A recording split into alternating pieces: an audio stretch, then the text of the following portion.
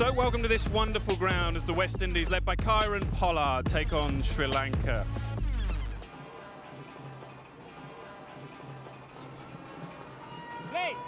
Well, it's going to be interesting to see, especially with the position of these two teams in the international rankings, who comes out on top in this series. Here we go. Nice and full, looking for a bit of movement. 9:45 start, and generally at the SSC, you do find a bit of moisture. On the pads, loud chow given. Palyaguruge had a thought, and this is a big one. It's Shea Hope who's been hit. Well, it's referred. Impact is in line, and it is missing the stumps. Ruchi, I'll tell you to, when you're on screen, to reverse your decision. On screen now. Oh boy, great review. You called it right from up here, Dooch. Go for it, he said.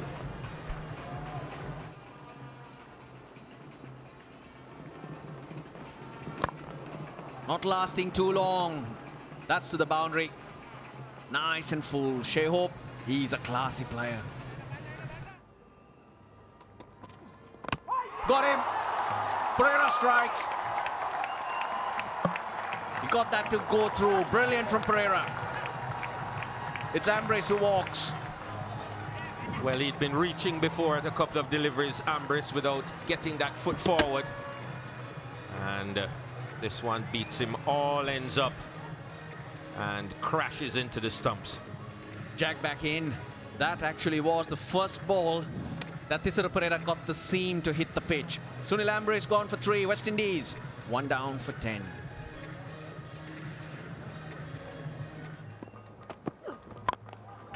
What a shot. What a shot.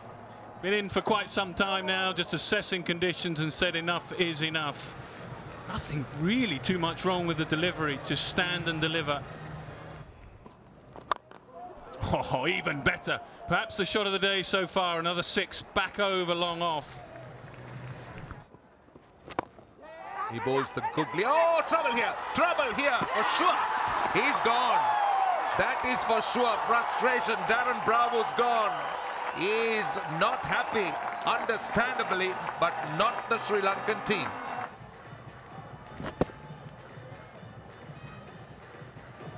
Don't think the single was ever on. And Darren Bravo caught well short of his ground. The tightness of the Sri Lankan fielding paying off again, as Darren Bravo has to go. Look very ominous. He's gone for 39 of 52 deliveries. West Indies now 87 for 2.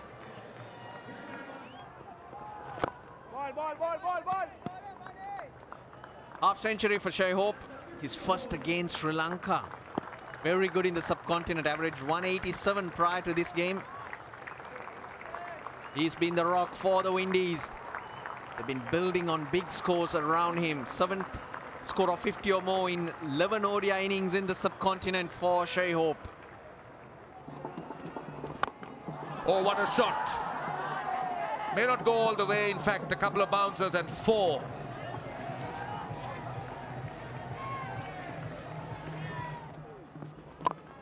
And this is over the top from Roston Chase. Got him inside edge. Slower delivery from Nuwan Pradeep. Can understand what Roston Chase was after. Mid-off in the circle. I thought he picked it. Good slower delivery. Went to hit it over the offside. Just got that inside edge and could have gone anywhere, but into his stumps. The West Indies lose their 3rd wicket. Did well, Roston Chase, for his 41 in just 45 deliveries. The West Indies now 172 for 3 after 36.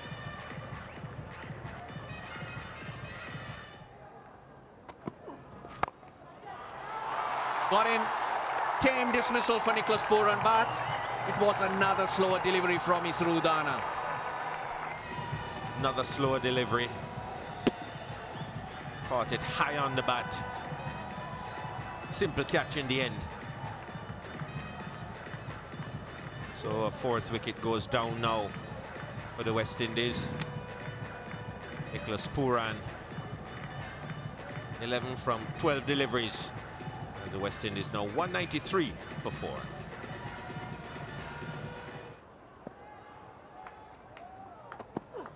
That's what it is. Top edge. Sandakan gets underneath it and holds on to it. That's a big one. Byron Pollard's gone.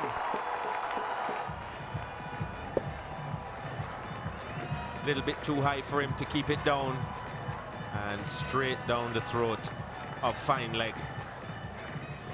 Kieron Pollard for 9. West Indies now 207 for 5. The mainstay, 99.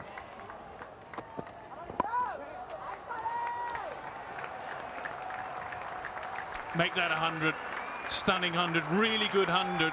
Team under a little bit of pressure early on, good partnership with Bravo, but he's held his nerve throughout the innings.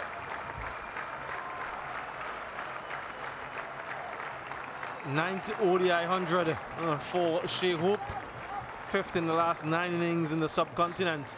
His first against Sri Lanka.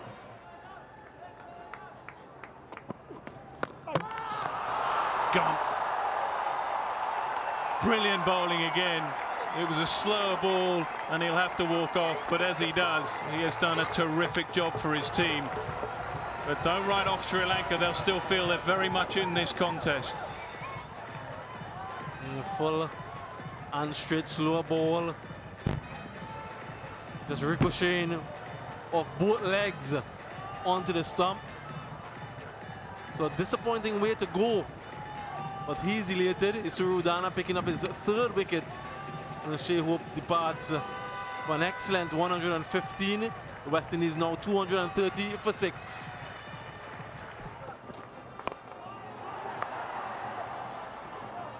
Chippingtons. Oh, and a mix-up, and a mix-up. Oh, what a mess, but what a brilliant bit of fielding. They've been outstanding throughout this innings. And in the end, Holder and Paul didn't know quite which end they both wanted to be at. In the end, they met in the middle, and it's Holder who has to walk off. Another soft dismissal, another disappointing dismissal. This time confusion and miscommunication between Kimo Paul and Jason Holder. Yes, no. In the end, absolutely no chance for Jason Holder. He goes for 12. And that's gone for 6. That will help. And that will get them up to, well, they should get to beyond 265, 270 now. Powered down the ground will go all the way for 6.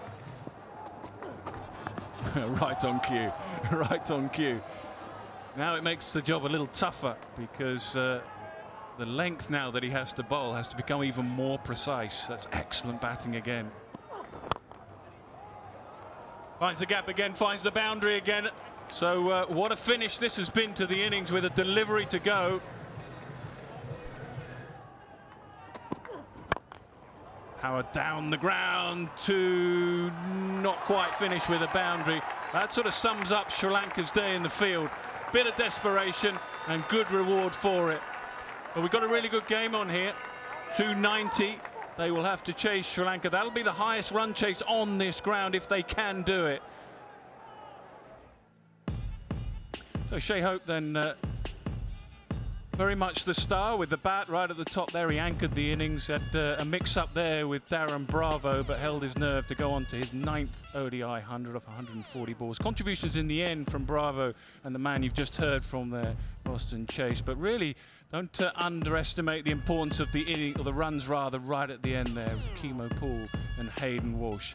Some stars there. Pradeep was excellent with the new ball, finished well as well. Udana was a little expensive in truth right at the end with his slower balls and not easy bowling to the last 2 on this pitch, but he was rewarded with 3 wickets. So, well, good all-round effort from Sri Lanka, and their fielding was pretty good as well. So, Sri Lanka will need to chase 290 runs from the 50 overs, just under 6 runs per over, to try and win this first game of 3.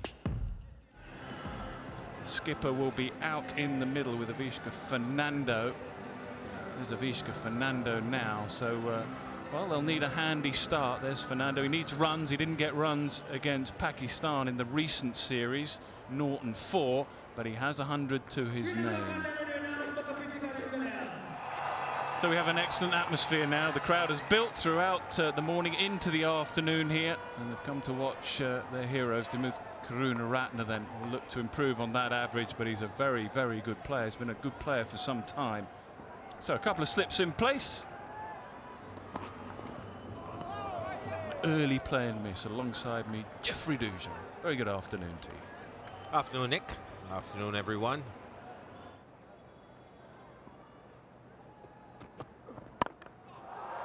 Early aggression just picked up and deposited to the deep mid-wicket boundary.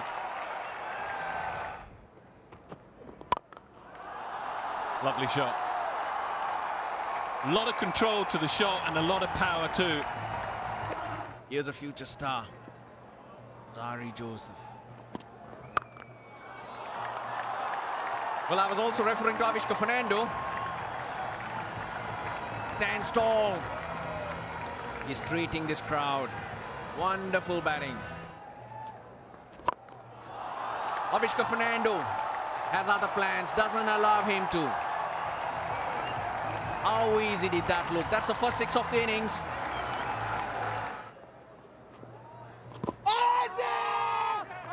Had to turn from there, but I doubt that happened. It looked like it was going on with the arm. They're thinking about it. They got 6 seconds if they want it. 5 seconds left. Or it's taken it. Pollard asks the question.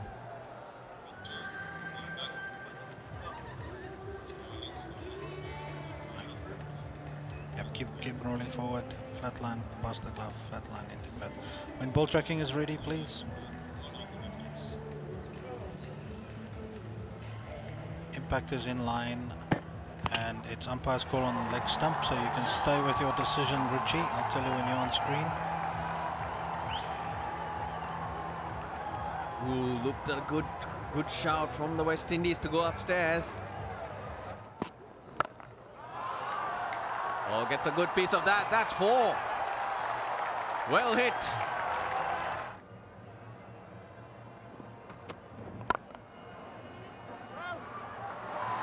Punch down the ground, and that's a boundary. It's a good way to end the over.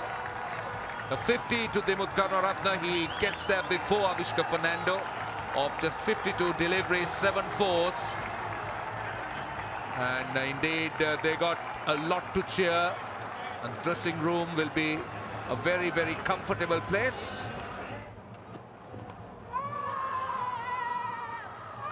Big appeal, and the finger goes up, and he's gonna send it upstairs. Thank you. Flat line when the ball goes past the bat. We're going back on field to Rachira. Rachira, flat line. Change your decision on screen now. Well, no surprises that he went upstairs straight away. Palyaguru seemed to suggest that he heard a sound, but Karunaratne was spontaneous. He just went up straight away. I think he's gonna send him this time. Don't think there's any doubt about that one, and the batsman himself wasn't really questioning the decision. Didn't look back either. That was because it was so obvious. He didn't need to support the umpire there or to confirm that he had nicked it. He straight away walked. I think the nick was too thick. Oh, he did look back. He did look back. I'll tell you, he did look back. Wicket for Jason Holder. He's done a good job, Karunaratne, 52 in 57. And Sri Lanka now lose their first wicket. It's 1-1-1. Nelson for 1.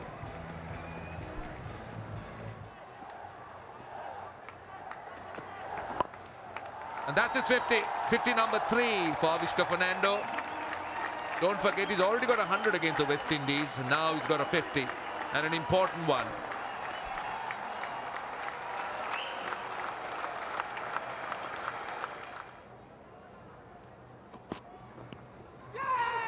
They're very confident. They're asking for the catch, and it's given.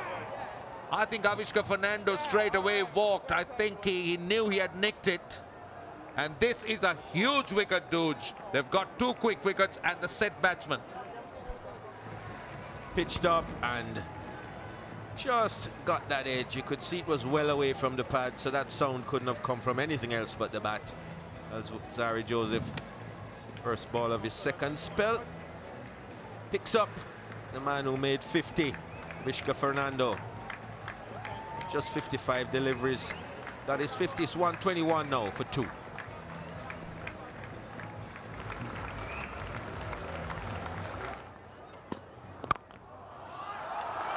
And that's nicely played away. Nobody will stop that. Will make him feel good. Just his second delivery, timing it off the middle of the bat. Certainly give him a lot of confidence. Big shot, massive shot. That has gone a long, long way. And that'll just relieve a little bit of pressure that was just beginning to build. Simple as you like. It was another full toss, and very little had to be done to take the catch. No, well, it was a gift from Hayden Walsh Jr. to Mendes, and Mendes gifted him back with his wicket. Nice loopy full toss, and trying to get it over long on, only gets it to Alzari Joseph, who completes a simple catch. But a very, very soft dismissal here. And for Kusal Mendes, he goes for 20. Sri Lanka now 153 for 3. They asked for it. Nothing from umpire Wilson. They do have a review. They do have a review. They asked for it. Okay, bottom edge. Go back to Paul on field. Paul, spike when it's the bottom of the bat. You're on screen now to reverse. Oh your yes, decision. they got that wicket. Back-to-back wickets for the Windies. Replay showed that it hit the bottom of the bat. Difficult for him to see it, but technology does. And Matthews goes for 5 off just 4 deliveries. 168 for 4, Sri Lanka. Oh, good shot, but will it be taken at long off? It is being taken. Walsh has got the wicket. Brave as well, he just got it up above the eye line, and that tempted Dhananjaya down the pitch. That's an excellent catch running forward, not easy to judge. Kimo Poole does really well. Fielding throughout the day has been good. So West Indies very much in it now. They needed that wicket. Dhananjaya de Silva going for 18, 201 for 5 now.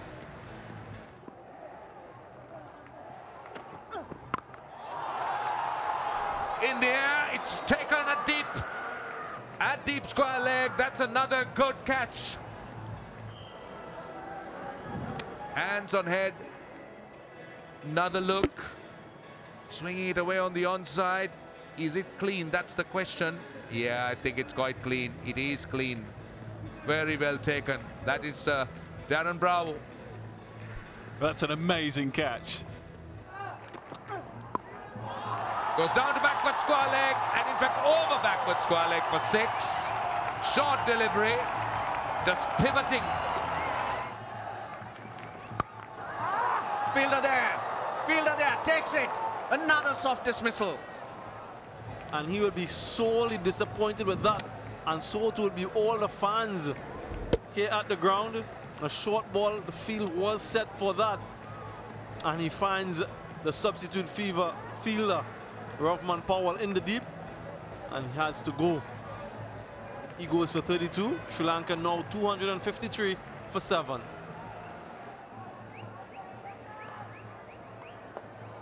.30 required.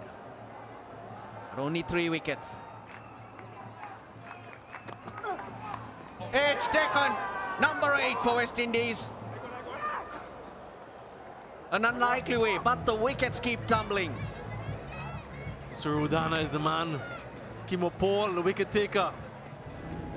Another catch at the wicket there for Shea Hope, the first wicket keeper for the West Indies to score a century and take 4 dismissals in the same match. And a timely wicket as well. Udana goes without scoring. Sri Lanka 262 for 8.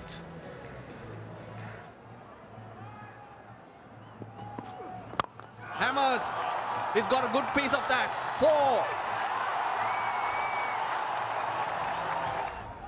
Slow ball.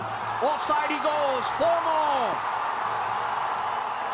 Wonderful start from Wanindu Hasaranga. He tries. Slower one. Fantastic. Scores are tied. How about that for timing? Wanindu Hasaranga. Paul. Full toss. They're running. Oh, got him. Sandakan's gone. Sandakan's gone, but the positive for the Sri Lankans, Hasaranga is on strike. In a normal situation, the score is tied. Just 1 run needed. Look at that brilliant throw. 9 down then. Sandakan, he's played his part. Just the 3 runs. 289 for 9. Hasaranga on strike. 1 run required, 2 results possible. A tie or a Sri Lankan win? Can Hasaranga do it? Can he do it? Yes, he does. Yes, he does. It's also a no ball. Sri Lanka get home. It's their highest successful chase at this ground, and it's their 2nd highest successful chase against the West Indies. First win, chasing a score of 250 plus in 14 such attempts. First match here of the NDB Bank Cup, Sri Lanka versus West Indies ODI series. 289, Shoaib Hope 115 leading the way. Paul's 32 gave them a lift towards the end. Sri Lanka contributions all around. Karunaratne, Avishka Fernando half centuries, but Wanindu Hasaranga's 42 was the difference. Alzari Joseph was brilliant with the ball for his 3 for 42. Sri Lanka then win by 1 wicket.